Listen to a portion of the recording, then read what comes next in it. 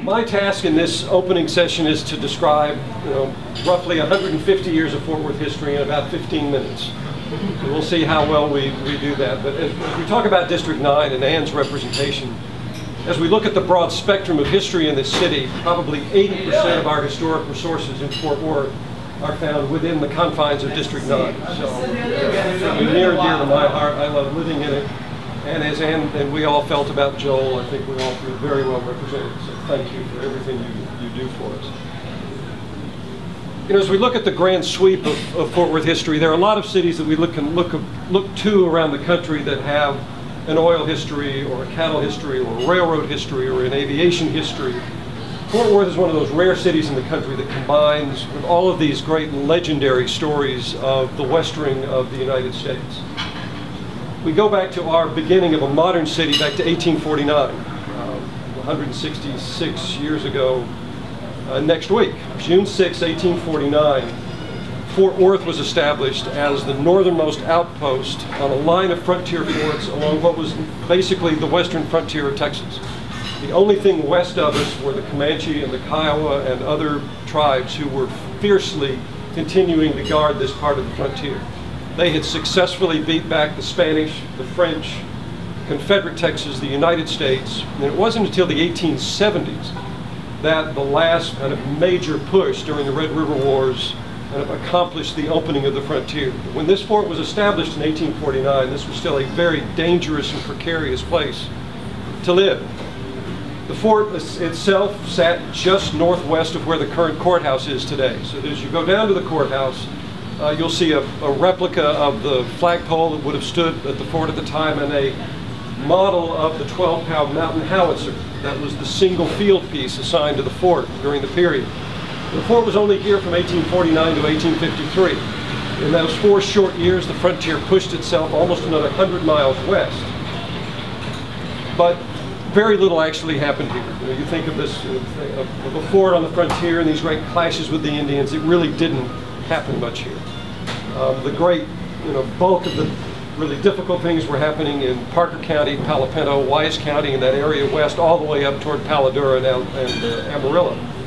But I'll tell you that little 12-pound howitzer sitting on the courthouse lawn, when you bring visitors to town, if you want a little tidbit of information, it was very carefully placed so that it is angled at the front door of the old courthouse in Dallas. And we'll talk a little bit more about the off and on rivalry between Fort Worth and Dallas over the years that as we move toward the next century, we clearly have to get over as we begin to look at regional planning and how we're going to make our individual stories that are so interesting blend into a major regional story so that we can all work together. And as we move this population to what's our expectation within the next 50 years, doubling here, nearly 12 million people expected in our Dallas, Fort Worth, Arlington, standard metropolitan area. Kind of astonishing to conceive of that many people being here. My first relatives arrived in Fort Worth about 1878 when the population was 5,000. The workforce of the city of Fort Worth alone now is a little over 6,000. So we've come a long way since those early days. But as soon as that fort closed in 1853, we had a group of enterprising people who had moved in to be around the security of the fort, set their sights on a critical aspect of frontier life, and that was the county seat. Tarrant County itself was established in 1850, just a year after the fort, named for a former officer in the Republic of Texas Army who had helped kind of clear this area of the Native American presence to open it up for settlement. So General Edward Tarrant is the namesake of the county.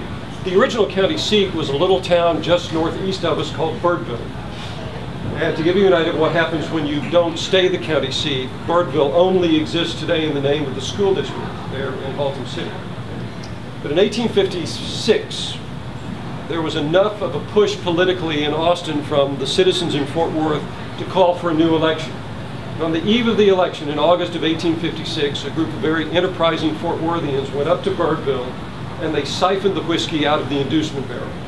You remember your American history, only white property owners at that point could vote, and it very often took a fair amount of inducement to get them to come into the polling place. So we stole the whiskey, and then for good measure we imported in about a dozen voters from Parker County. We won the election by 7 to 9 votes, depending on the count. Birdville was, needless to say, very unhappy about it. There were several killings over it. But by the time Birdville was able to convince the legislature that the election had been fraudulent, Fort Worth, after 4 years of being the county seat, won the election in 1860 fair and square. At that point, we began to build our first permanent courthouse on the site where the present courthouse is today. And we were ready, I think, to take our place on the frontier, but then for the coming of the Civil War. During the 4.5 years of Civil War, that frontier that had been securely pushed 100 miles west, as all of the military resources that were focused on protecting the frontier in Texas turned eastward, and the Texas troops were sent out into the Trans-Mississippi and as far away as Virginia and Gettysburg during the Civil War. The Comanche and the Kiowa pushed their frontier all the way back into the borders of Tarrant County. And it made Fort Worth, once again, a very dangerous and precarious place to be. By the end of the Civil War, there's one great recollection by one of the Confederate veterans who arrived here immediately after the war, that there were probably less than 150 people living here. Most of the buildings in town were empty. The courthouse sat unfinished from its 1860 start. But Major Van Zandt, along with several others, decided to set their stock in Fort Worth, and they saw a future here in this little community on the bluff. But at the end of the war is what kind of set Fort Worth on its almost permanent identity. You know, our nickname is Cowtown. We come by it very legitimately. At the end of the Civil War, the beef market had been virtually depleted, feeding the federal armies in the north. A cow was selling in Chicago and Kansas City to feed that northern market at nearly $20 to $30 a head. Now, when the Spanish had arrived here back in the 16th century, they brought with them cattle, horses, sheep, swine. Inevitably, those animals, some would get loose from the presidios and the missions. Well, of course, we know what happened to the horses as they got loose. The Comanche, in particular, adopted the horse, and within the span of probably less than 3 or 4 generations, completely transformed their culture from a walking nomadic culture into probably the finest horse culture, certainly on this continent, and probably as fine as anything that was produced out of the Asian steppes.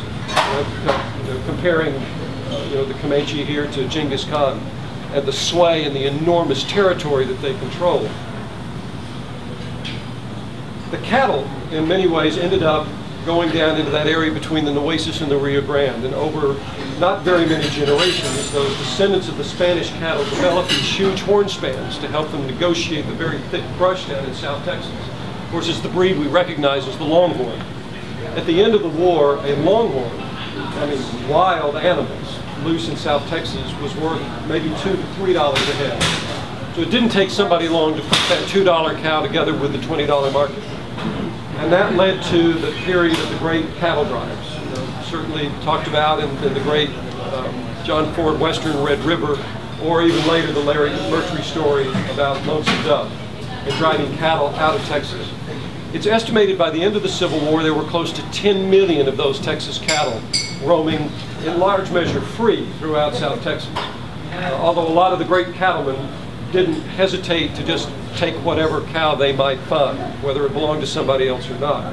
Some great fortunes were built on some fairly questionable title of animals. But of those 10 million cattle, we estimate that 4 million of those were driven through the streets of Fort Worth, because we found ourselves smack in the middle of that great northern trail that came up from South Texas through San Antonio, up through Waco. The cattle trail came into downtown, into Fort Worth, down through the Sycamore Creek watershed, and basically along the Commerce, Main Street, Jones Street spine. It'd come through the middle of town. A herd would have anywhere between 12 to 1,500 animals, a dozen or 15 cowboys. But everything obviously would stop. The noise, the manure, everything that went along with this kind of enormous movement of animals coming through the city. The herds could be driven out into the great bend in the river. Drive out Samuels Avenue and you cross the river there at that bend where the 3 railroad bridges are. They could bed the cattle down there and the cowboys would come back into town. And what saved Fort Worth's economy, what really gave us our first genuine economy, was based on these cattle herds coming through. But the key factor in Fort Worth was its leaning toward entertainments. And the goal was to keep as much of a cowboy's money in Fort Worth before he left, and certainly on his way back as those herds were sold up at the trailhead in Kansas. So out of that developed what was one of the great red light districts in the history of the West. You know, our Hell's Half Acre that basically began here at 9th Street, went all the way down to Lancaster, and from Jones across to Houston. Now there were, other legitimate things tracked in there, but our red light district was the centerpiece. If you've seen the movie Butch Cassidy and the Sundance Kid, even as late as 1901 when they were here, that bicycle scene is loosely set on their time in Fort Worth. But as soon as that first herd came through here in 1866, Fort Worth leaders said, why are we passing cattle through to somebody else's railhead? We need that to come to Fort Worth. Eventually the railroad would arrive here in 1876 after a long national depression that had bankrupted the Southern Transcontinental Railroad that would become known as the Texas and Pacific. When the company went bankrupt in 1873, the railroad had made it just to this side of Dallas, of all horrific places. But up to that point, Fort Worth and Dallas were running pretty neck and neck here on the frontier. Of course, the fort was largely placed here to protect the settlers in Dallas and those moving westward from there. But it was that 3-year head start that Dallas had as a rail center that set it apart and really gave it that head start, and we haven't quite caught up. But as we look now at this great regional issue of growth, we are now becoming one. But that railroad initially being there by 1873, here in 1876, kind of guaranteed North Texas a major position as we began moving cattle and other goods out of Texas. During that very quiet period in 1873, we had another former Confederate veteran come to town, acquire the local newspaper, the Fort Worth Democrat. And a young Dallas lawyer had come to Fort Worth while people were bailing out of Fort Worth as fast as they had come, expecting the railroad boom that never came. He wrote to the Dallas Herald that things were so quiet in Fort Worth that a panther could sleep unmolested in the middle of Main Street. Well, rather than be insulted by that, that here's this little dusty town over there that's no competition to Dallas, we embraced the panther, nickname of Panther City, and you'll see the panther all over the city. There are 2 statues to sleeping panthers that were finally erected when we celebrated the city sesquicentennial in 1999, one on the county administration building, and one right around the corner on the lawn next to the Flatiron building in Hyde Park. But he also, on the masthead of his newspaper, drew a map that showed 9 railroads converging on Fort Worth at a time we had none, at a time we weren't sure we'd have any. It was nicknamed the Tarantula Map. So years later, when a local oilman named Bill Davis brought steam locomotion back with what's now the Grapevine historic train, he nicknamed it the Tarantula in honor of Captain Paddock and that vision that we would at one time become a rail center. Eventually we had 11 lines converging on Fort Worth.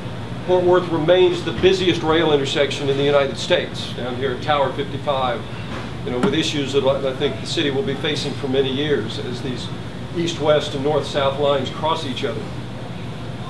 So we bring the railroad here in 1876. Our first stockyards are developed right where I-30 and I-35 intersect today. They wouldn't move to the north side and create what we know today as the National Historic District until 1883. But as soon as we put cattle on that first train out of here, shipping them to somebody else's packing center, the next logical step was bringing that industry to Fort Worth. We tried it in 1890. At a time Fort Worth was booming. The great neighborhood of Arlington Heights, 2,000 acres out on the west side, was just getting started with the first private streetcar line that started at 7th and Main Street and went all the way out across 7th Street and all the way out to Merritt and Lake Como. We had another national depression hit us here in 1893 that bankrupted the first attempt at a packing facility here, bankrupted Arlington Heights, and slowed progress here for nearly a decade. But we proved even with the bankruptcy of that first packing center, that we could do it in Fort Worth. And that eventually led to the investment of a group of Eastern bankers and packing families that would bring Swift and Armour, 2 of the 4 major meat packing concerns in the country, to Fort Worth to establish what we see as the Stockyards National Historic District. When you go out and you go under the great Fort Worth Stockyards sign, that marked the boundary of the company-owned town. That Swift and Armour controlled the majority interest in the Fort Worth Stockyards. They owned all of the commission companies, all of the livestock pens, all of the banking concessions. everything involved in kind of the vertical operation of the livestock industry. Fort Worth would always remain within the top 5 livestock centers in the country, and we were usually number 3 behind Chicago and Kansas City. Between 1902, when the major plants opened out there, until the 60s when they began to shut down, we processed over 120 million animals through Fort Worth. And the stockyards were the city's biggest employer up until World War II, when the military side of Fort Worth's history came back into play. Of course, we'd had the fort here in the brief years, but it was during World War I and then again in World War II that we had major military presence here. During World War I, the United States Army was looking around the country for places to train the National Guard troops who would eventually join the fight in Europe during World War I. They took part of that old bankrupt area of Arlington Heights and created the World War I Camp Bowie that spread basically from University Drive all the way out to where Camp Bowie intersects I-30, south to Crestwood and or north to Crestwood and south to just behind Arlington Heights High School. An enormous camp that had infantry operations, cavalry operations, artillery operations, training 100,000 young men from Texas and Oklahoma, members of the 36th Division, or the Panther Division, as it was nicknamed, to fight in World War I. One of the primary demands of the Army before they brought 100,000 18 and 19-year-old young men to Fort Worth was the closure or the serious restriction of the red light district of our old Hellsap 8. And that was the beginning of the squeeze of the Vice District. We sort of shut it down downtown, but it just got moved out along Jacksboro Highway, where it continued in full operation up through the 1950s, and out to places like the Top of the Hill Club in Arlington, one of the great gambling houses in the history of the area. But attendant with the World War I Army camp were 3 military airfields that were established in Fort Worth that really gave Fort Worth its first taste and love of aviation, that would lead eventually to Fort Worth being named at the end of World War I as the center for the airmail traffic in the Southwest, which galled Dallas to no end, and it played a pretty major role in this long-standing competition between the 2 cities on who was going to have the dominant airport. Eventually that would lead to the 2 cities sitting down and creating, our current enormous economic engine of DFW International.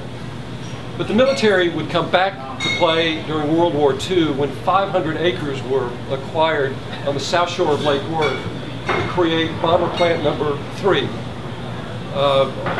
run by Consolidated Vultee or Convair, what's now Lockheed Martin. And in that plant, they produced thousands of airplanes that would fly out here and move over to fight the war in Europe and across the Pacific during World War II. So we have this remarkable thread of the military and the aviation side. But while we were going through that work in World War I, another kind of interesting linkage had happened, is that when we became the rail center and then the packing center, a lot of the great West Texas ranches established their headquarters or major operations in Fort Worth, like the Wagner's 3D Ranch, that if you've just read in the news, is on the market for the first time, one of the largest contiguous acreage ranches in the history of the country, now up for sale for $517 million, I think. We'll see who the taker may be on that one. But Captain Samuel Burnett's 4 Sixes Ranch out in West Texas, headquartered in Guthrie. So that as oil was discovered on those great West Texas ranches, Fort Worth became the logical oil center. By World War I, we had 9 working oil refineries in Fort Worth, including one that sat where Bluebonnet Circle is today. But nearly 600 individual oil companies called Fort Worth headquarters during that period. A lot of them fraudulent.